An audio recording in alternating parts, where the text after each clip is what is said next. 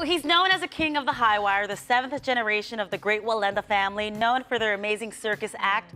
Now Nick Wallenda is taking on his newest challenge this Sunday. He's walking between buildings in Chicago, and I had the chance to interview Nick at his training camp. Check it out.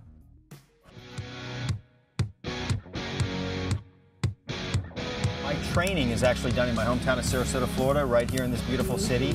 And I train on wires that are rigged the same distance, the same degree of what I'll be walking over Chicago. And you don't like people to call it a death wish because it is not like that. You know, it isn't. It's hard for people to understand, but I've done this my entire life. My family's done it for over 200 years in 7 generations.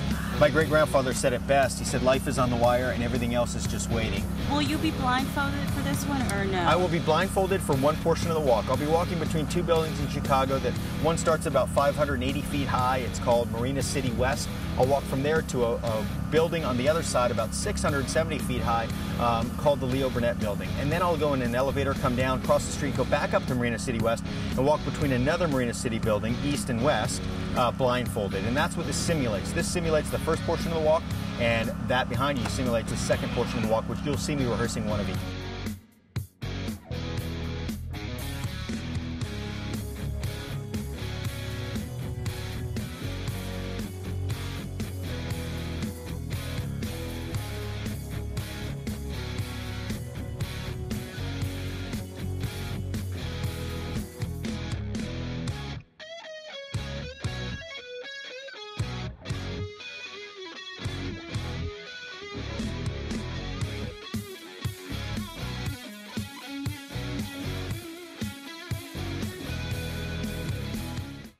I'm so excited for Nick. Mind-blowing. He is just, and he's such a humble guy. Oh, that's great to hear. Great family man. You know, we are rooting for him this Sunday Absolutely. in Chi-Town, the Windy Do your City. thing, Nick. Wow. Yes.